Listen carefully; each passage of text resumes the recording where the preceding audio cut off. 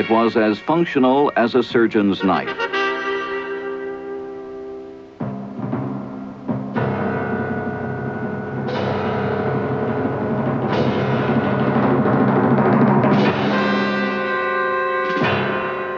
Its real beauty lay in its performance. The B-17 was the prime weapon of the United States 8th Air Force in World War II.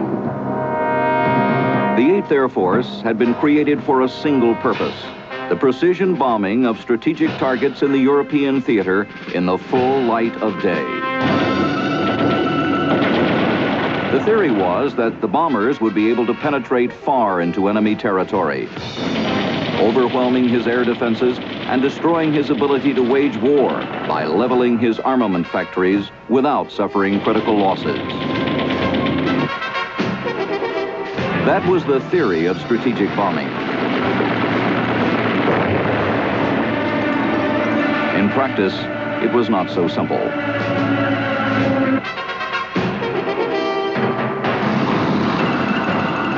Trapped in the belly turret, one gunner.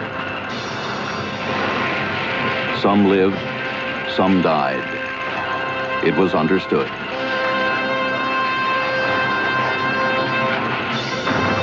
They were a bunch of boys not long out of high school.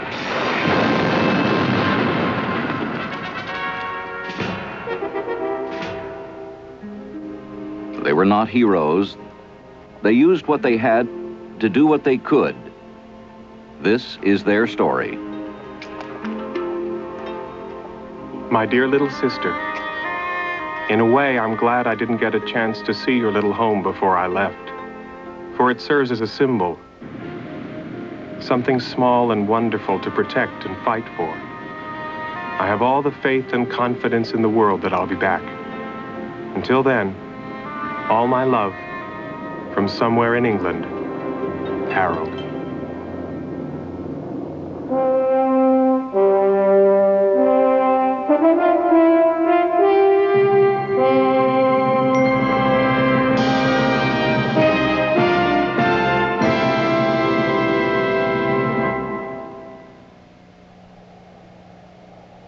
The sky keeps no memories. What is written there vanishes like vapor. What was once written there was an epic. This is the battleground of the United States 8th Air Force in World War II. A field of honor. In 1943, America was assembling the greatest air armada ever launched and ever likely to be. Its purpose was to destroy as soon as possible the industrial power of Nazi Germany. The 8th Air Force was based in England on what had been prime farmland.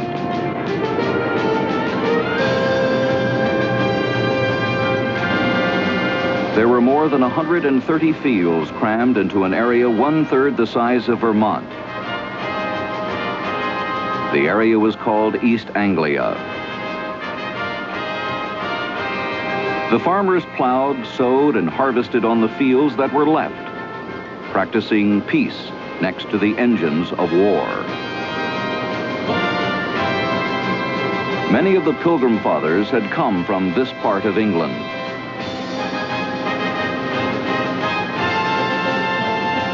Now, some of their descendants had come to help redeem it.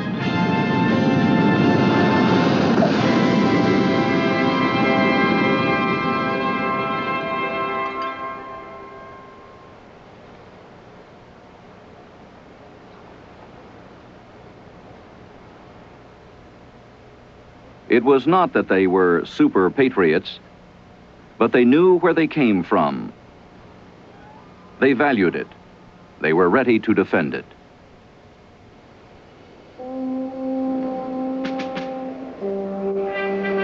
On the night before a mission, the pressure was unremitting.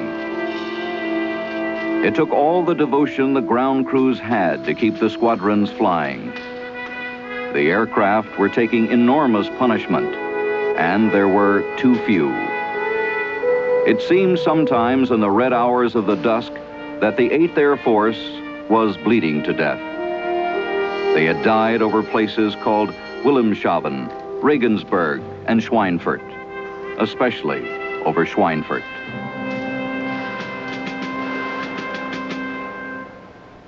A letter from Harold Hensland, pilot from Wisconsin, age 21. Dear Mom and Dad, I'm writing from the Officers Club tonight. It's getting deserted. That usually means a busy day tomorrow. But there's a warm fire and nice music on the radio. Makes me a little homesick, I guess. Love, Harold.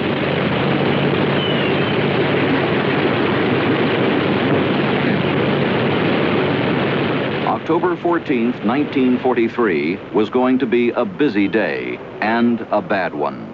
The target was the ball bearing plants at Schweinfurt. Destroy them and you stop the Nazi war machine cold. The Germans knew that too, so they made Schweinfurt a death trap. October 14th, 1943. Those caught up in it would never forget it. We had our usual rancid bacon, peanut butter bread, and coffee. But even in the mess hall, everyone was wondering, is it going to be a big one? Until the briefing, the target was anybody's guess. An easy one, a milk run. Or the other kind, the frightening kind. Today, October 14th, 1943, it was not the easy kind. It was Schweinfurt. They were told what the weather would be, where the anti-aircraft batteries were, when the German fighters might attack. They listened closely. They were professionals. Our CO would then deliver his little pep talk to us, and it was very straightforward, very military sort of thing. His adjutant would add a few cheery words, which I think were the usual ritual. He would say, "Good luck, good hunting, and goodbye." Everyone knew when you went to a place like Schweinfurt, you were going to really be in for a rough day. Rough days were not always the enemy's fault. Sometimes it was the weather. The weather in England was a bad joke, capricious, unfriendly, a hazard. And it always caused delays. It gave fear a chance to build up. It tensed the muscles and gnawed at the mind. The weather made them sit. It gave them time to consider the odds. Roger Freeman, historian.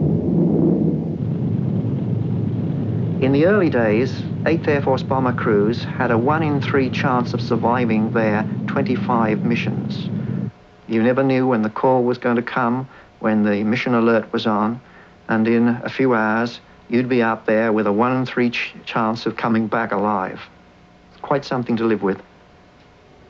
I've heard it said that the life expectancy of air crew along about that period was about 6 to 8 missions. And if you got past that, you were kind of making it on borrowed time.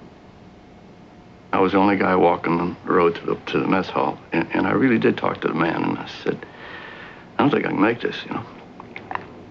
And I know I heard a voice, and you don't have to believe me, but the voice was, "Carl, don't be afraid, because I'm with you always, even till the end of time."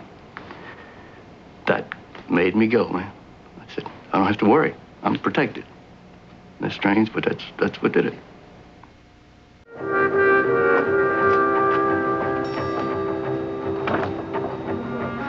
It takes an awful lot of courage to do something if you're terrified. And we had a fellow who really and truly hated airplanes, and he was a pilot.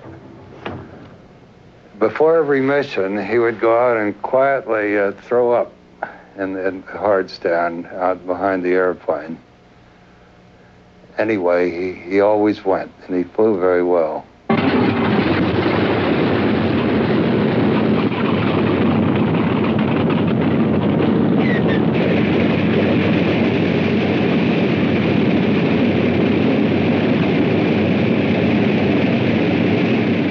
dreadful sort of noise come down the chimneys. That's how we knew it was all happening. I think the first few raids, we stood on the doorstep and we used to count the planes out and count the planes back, which was, you know, quite something. The noise was something terrible. One after the other, I could never, used to try and count them, but I never did. And then after they'd gone, peace and quiet. That was only quiet time of the day we had here.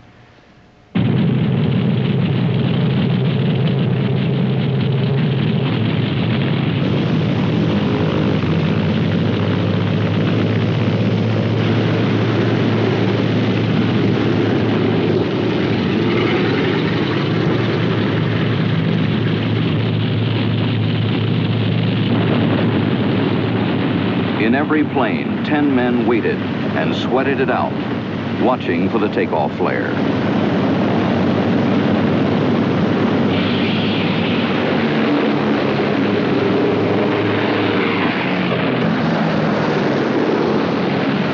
I was more frightened of takeoffs than anything else. I had seen a crew that took off with a load of bombs, and they didn't make it. And they had 24 missions in. They had one more to go. And they were all killed.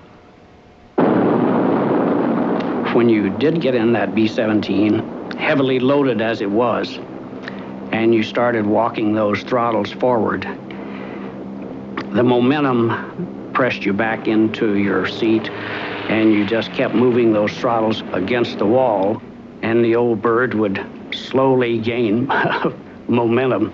And she started building speed, and you kept waiting for just a little bit of indication that she was ready to fly.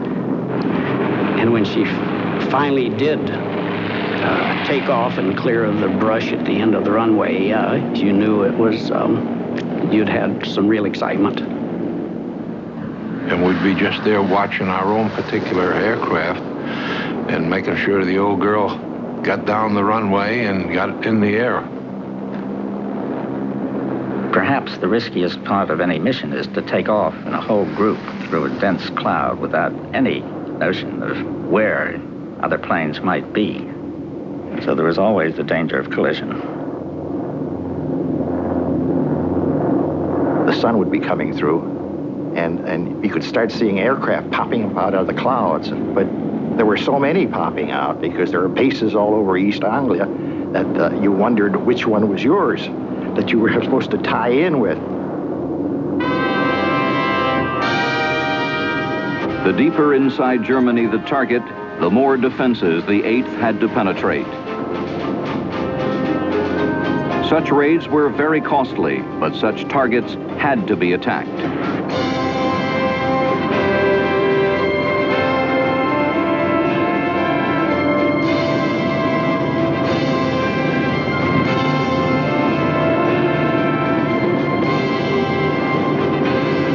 The force headed for Schweinfurt that day totaled 291 B-17s.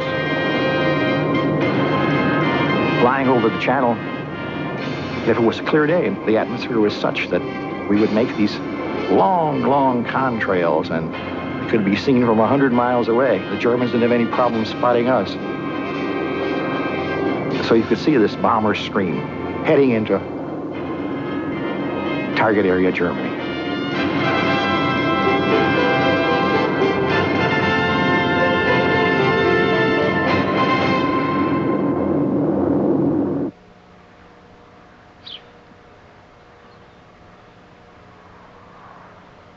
Americans were thought to be big talkers, little doers, and there was a certain amount of resentment. But it changed rapidly because anyone who was near one of these airfields soon realized that these guys bled just as readily as our blokes did, and that they could fight, and that they really put their all into it. And you began to hear people who at first possibly were a little hostile suddenly talking about our boys. And they didn't mean British boys, they meant the American boys on the local base.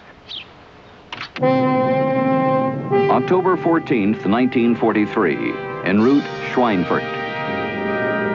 It was an article of faith in the 8th Air Force that B-17s could defend themselves by flying in a combat box in which their many guns provided shields of fire. It was not easy to maintain station. The turbulence buffeted the planes. There was always a danger of collision. At that altitude, the physical anguish was almost as bad as the fear.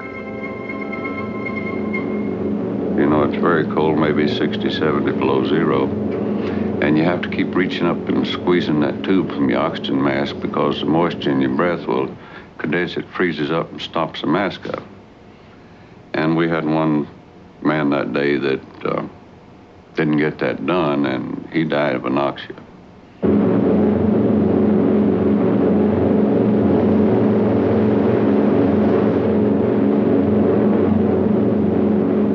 In the fall of 1943, the fighters could escort the bombers to just beyond the German border. After that, the bombers were on their own. Low on gas, the fighters headed home. They had done what they could. It seemed that no sooner when the tail of our friendly fighter escort was still visible going home, and here comes the nose of the Luftwaffe.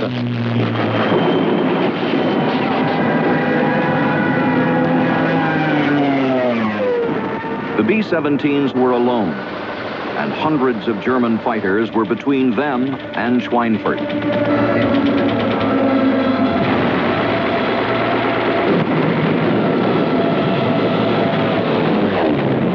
When you see a B-17 start circling down with smoke coming out of its engines, you know that it's not a game anymore, that there's some death going on there.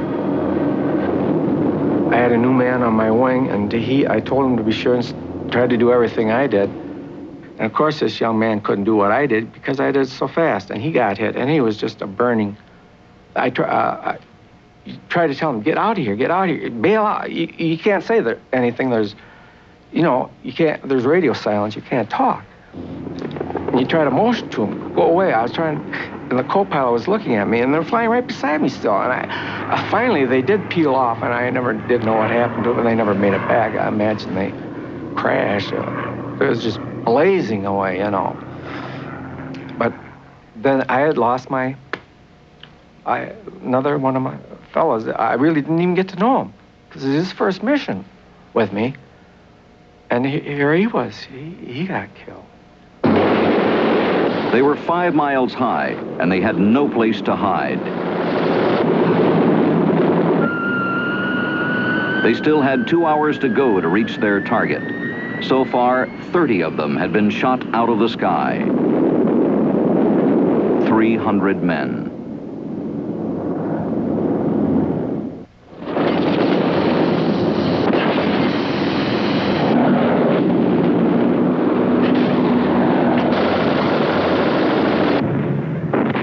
The German flak batteries were massed around Schweinfurt. They filled the sky with jagged metal. Flak is, I guess, probably the roughest part of a bombing mission. You can't shoot back at it. You can't do anything about it. All you can do is fly through it. If you weren't hit, you felt the concussion of the vacuum where the shell exploded, and then the airplanes would buff it along through that. The run into the target was called the bomb run. It was the time of maximum danger. They had to fly straight and level for 20 to 50 miles. They were sitting ducks. Now, we've been turned back by weather, but no 8th Air Force was ever turned back due to enemy action. It was incredible what some of these people did. We never retreated. Once we were committed to a mission, that's one thing we never did was retreat. I mean, there was no such thing as retreat.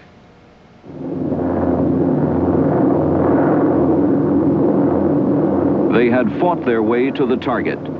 They had hit it with all the force they had, as accurately as they could. But whether they had been able to prove the theory of strategic bombing was still an open question. They had already suffered critical losses. 30 more B-17s went down over the target and on the way home. 300 more young men. It was a bloody shambles. The way back from Schweinfurt is a nightmare vision, which I think all of us who were on that mission still carry with us.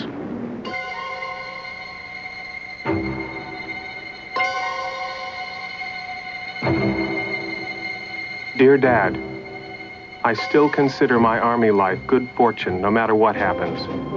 I'm the same fellow you always knew, only a little stronger in my personal convictions. And after being guided through a few recent experiences, I'm inclined to believe that God wants me to return to you again, here on Earth. With all my love, your son.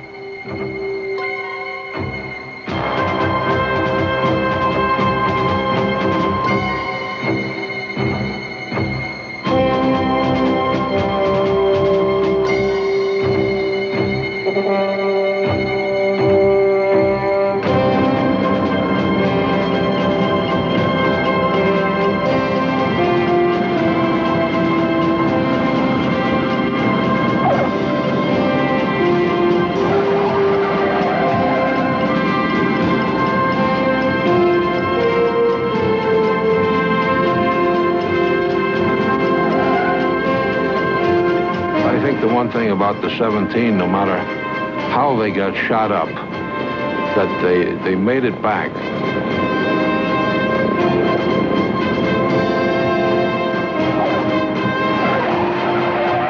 We knew so many of these boys.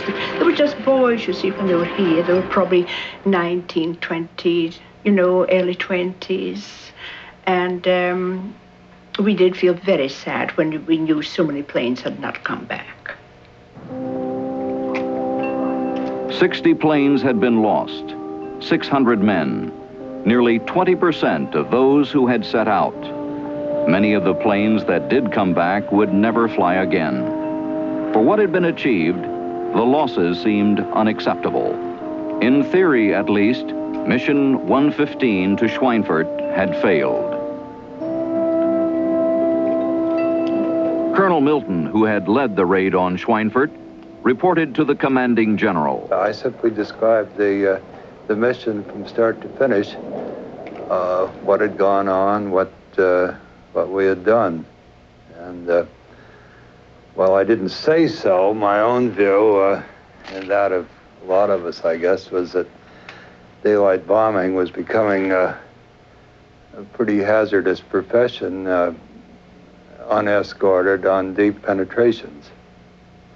The mood in headquarters might have been desperate after Schweinfurt. They might have realized then that grand strategic bombing was not quite the neat way of the surgical method to be used to end a war. But that was their worry. It wasn't ours. Our prime worry was to get up, do the job, and get back. And to do that 25 times, if possible, survive, and go home.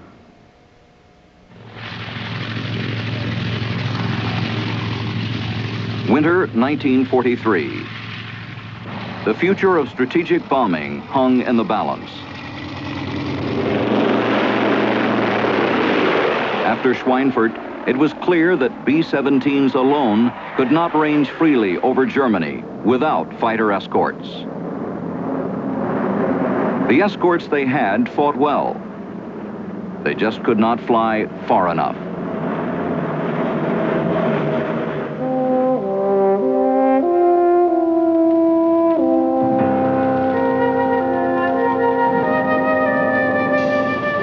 It would happen every mission, every day. They died from in-air collisions in the English fog. They died from bullets, from flak, from breathing fire. They kept trying. They kept dying.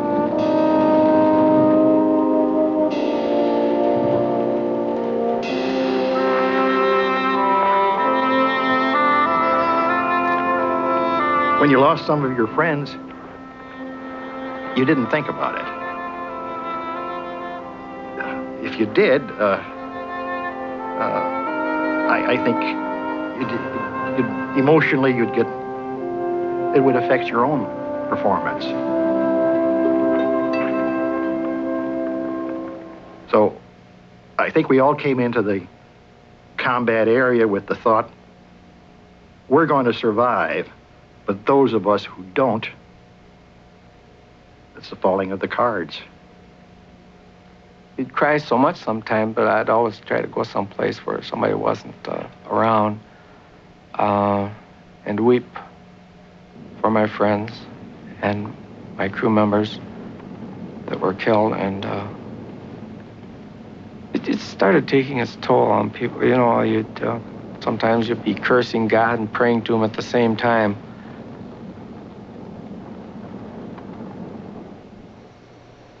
It was part of the paradox.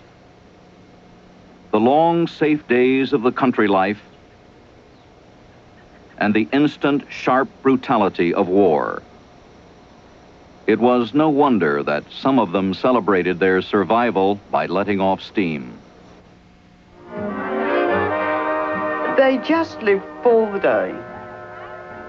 They sort of crammed into one day if it was going to be their last day. There was one thing that could always soothe them, that affirmed that life could still be sweet.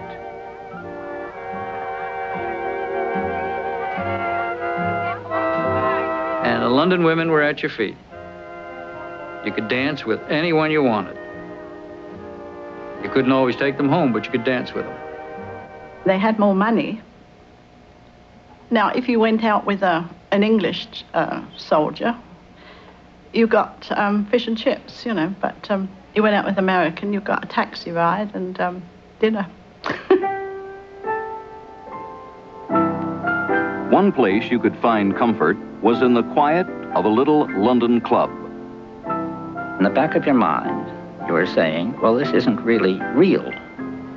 That the real world is up there in the sky.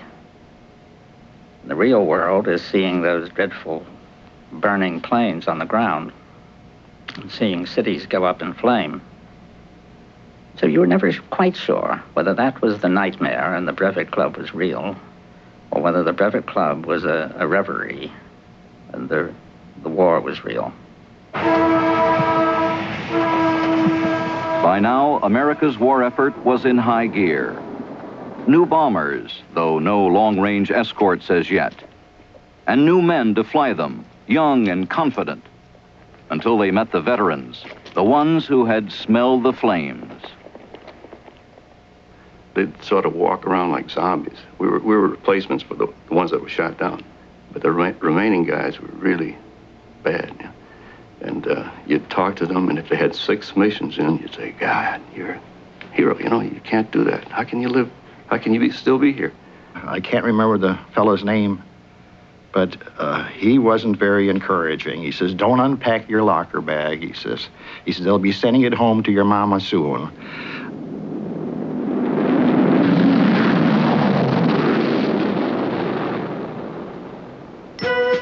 It might have been a miracle. It might have been a superior performance. It might have been the luck of the draw. But some guys did make it to 25 missions. And that felt pretty good. As good as if they'd suddenly become immortal.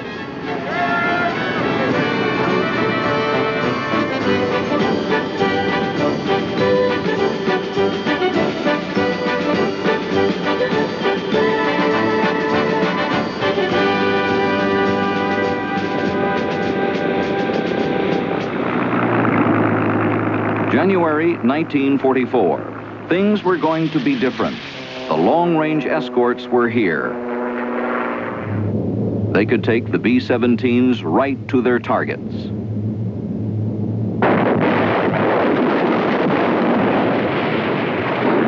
In 6 days in February of 1944, 3,800 planes bombed enemy targets. They called it the Big Week. The new P-51s, the Mustangs, sought other targets once the bombers were headed home.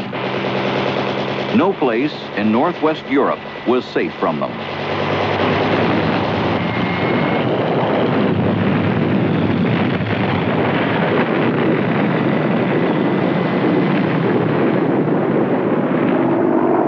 B-51 was the pawn that changed the game.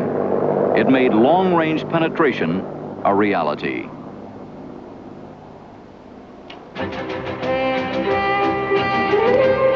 It laid all of Germany's industries open to daylight attack. My dear sister, I thought I might get home by spring. However, things have changed, and I've been thinking of going into a fighter group when I finish here. P-38s or P-51s. This war business is about all I know, so I guess I might as well go all the way. Don't say anything to Mom and Dad yet. I don't want them to worry. Love, Harold.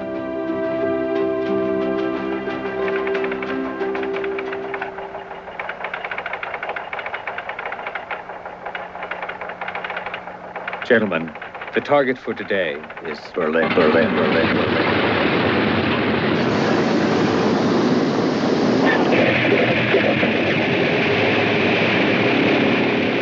We went into the briefing room, and the curtain is down. Of course, the guy gets up and he says, the target for today is Berlin. Everybody, But I think secretly we really wanted to go because, that's an important place. And here we are, we're going to go to Berlin. We're going to do it, and we're going to be the first. I know everybody was scared. If he says he wasn't scared, he wasn't there. For Bob Shones, it would be a day he would always remember. There have been other big ones like Rayenburg and Schweinfurt, but Berlin had a name all by itself, of course. And we went to briefing like any other day. Went to our airplanes like any other day.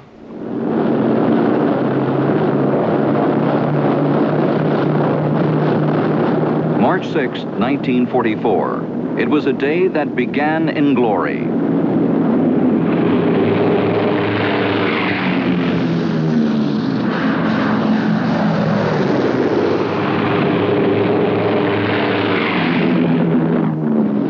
One Englishman saw what it meant. He thought, there go Texas and Illinois and Oklahoma, Arkansas and Vermont, Maine and Florida and Oregon.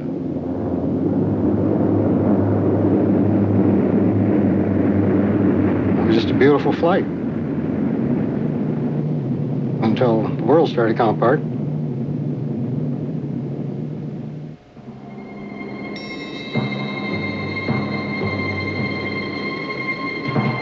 March 6, 1944.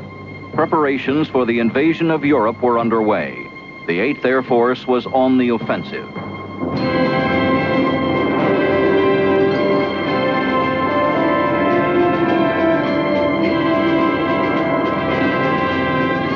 Berlin. It was a maximum effort. 810 heavy bombers with 800 fighters as escorts, there and back. The bomber stream was over 90 miles long, a mile wide, and half a mile deep. It took nearly half an hour for the stream to fly over a fixed point. It was formidable, but it was not invulnerable.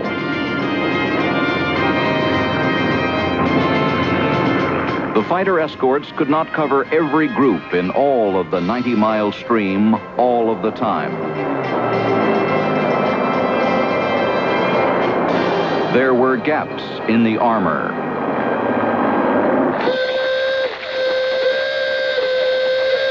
All the way into the target, in Belgium and Holland and Denmark, and in Germany itself, the Messerschmitts and the Focke-Wulfs scrambled. They would be looking for a gap in the fighter cover, somewhere in the 90 miles of American bombers. And they would find it. Halfway down the bomber stream, there was a problem for Bob Shones's bomber group. Someplace towards Germany, one of the crew suddenly piped up and wanted to know if anybody'd seen any of our fighter protection lately. We had not. It hadn't really occurred to us, but we had not. Something was wrong.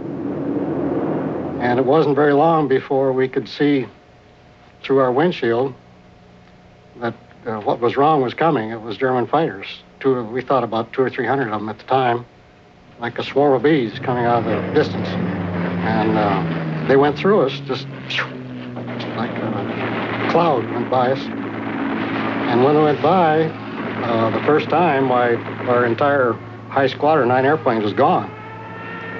We just took them right out.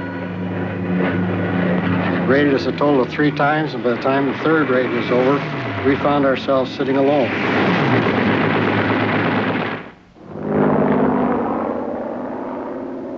Elsewhere in the bomber stream, other B-17s were under heavy attack. As they turned into us, and of course they were head-on attacks, and you could see them blinking, the blinking of those 30 millimeters coming at you. But it was so rapid that if you were hit, at one moment you were flying without any damage, and next moment you were in trouble. The flak over Berlin was the kind they said was so thick you could walk on it. That's about the time we picked up our 3rd hit. It put a terrific hole in the top turret gunner, and he died right there on the spot. So we were flying with engine and rudder is all we had left. And it's a kind of a dying swan sort of a thing. There's no way you're going to recover. You're going down, you know it, but you're giving the people a chance to get out. The other waist gunner was thrown against the tail wheel strut, and I was thrown against him. The plane went into a dive, and I can remember him screaming in my ear, and I could feel his head just crushing underneath, my weight in that plane in that dive. I started to jump. I looked back and saw the radio operator laying on the floor of the radio room with his right leg all bloody. And his eyes were about the size of saucers and black as coal. And went back and got his chute and got it on him and got him to the waist door. There's nothing going past that door but just fire. And he kind of locked up on the door, and I had to jerk him loose from that and throw him out the door so I could get out. So when I dropped through that bomb bay opening, you just can't believe the quietness out, and yet you see all this activity going. Airplanes and bomb bursts, and you see planes going down, and I could see my plane slowly spiraling towards the ground with this long stream of flame coming out of it. And of course you hope and pray that every one of your members got out. This day, the theory of daylight strategic bombing was vindicated. Berlin was successfully attacked. The losses of the 8th Air Force had been acceptable. They were less than 10%. It occurred to a number of us that day that it must be very demoralizing to Germany to see that kind of force over Berlin itself. I remember turning off the target at Berlin, looking back, this armada that seemed to stretch right over the horizon. I don't think anyone will ever see anything like that again.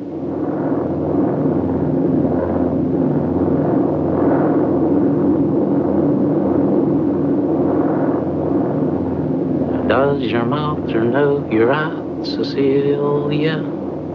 Does she know that I'm about to steal you? One of the first things that we'd do after we was out of danger, that someone would pop up and say, "Hey, Mick, sing a song," or "Hey, Bob, sing a song," or "How about cracking a joke here or that?" It kept us alive, you know, and it was a lot of fun. Everybody enjoyed it.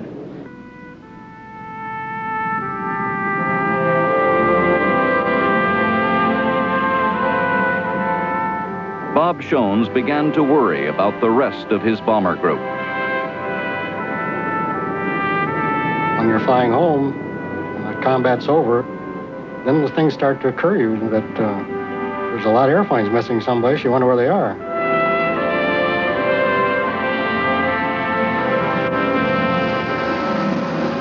And you hope that they just got scattered and will turn up.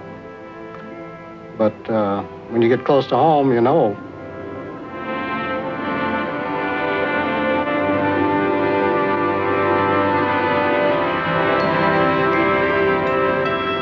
And you're all alone going to your base, you know that there's something wrong because there's nobody else around you on your way.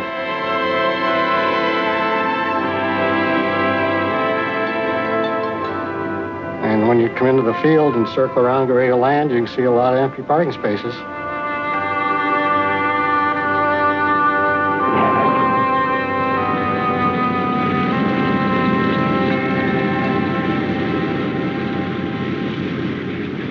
We landed and taxied to our assigned parking place and were immediately met by our squadron commander, who wanted to know what had happened. How do you tell him what's happened?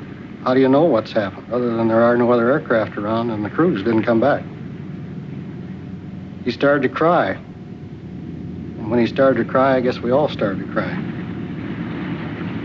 It was a shocking moment to realize that you alone had come back, and all the others had not.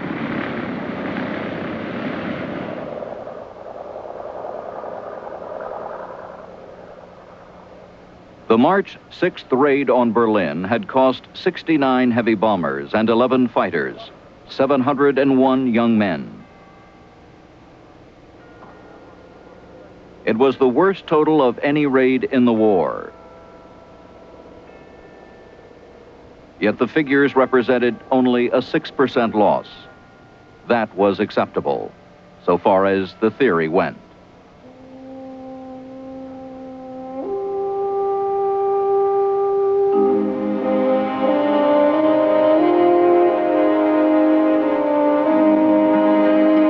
My dear family, I'm tired tonight. I put in a very heavy day, spending over 10 hours in my home in the sky. I was just thinking, I could almost fly home from here in that amount of time. But things are looking better over here, so don't worry about me. All my love, Harold.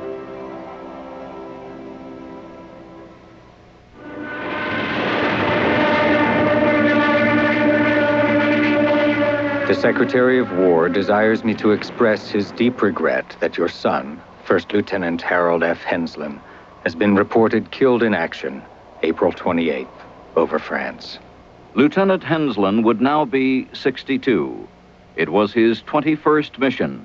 3 of his crew survived.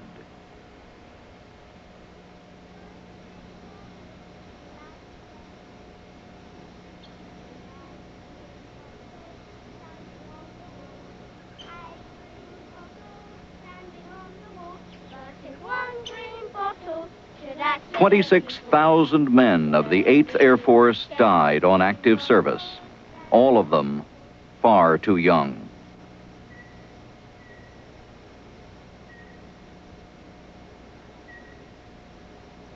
"17 men won the Medal of Honor, 7,000 the Purple Heart, but they won much more than that. They won generations of peace in Europe. Children not yet born will be their debtors. They themselves, of course, had different reasons for doing what they did." Flying an airplane was, to us 20-year-olds, let's face it, kind of a romantic thing to do. It was new and different. It was glamour. I had to fly. It just never entered our minds that we wouldn't fly. We were trained to do it. We believed in the mission that we were on, that Hitler had to be stopped. I couldn't refuse to fly. I couldn't do it. I mean, you know, they were like brothers to me. My crew, didn't any of them not go? I mean, I'm gonna do what they do, you know. I was scared. Everybody was scared. We were doing our job. We were being part of the times in which we lived. We were assigned to a particular moment in that time, and we were trying to fulfill it. I don't think that I can cast it more heroically, as much as I'd like to.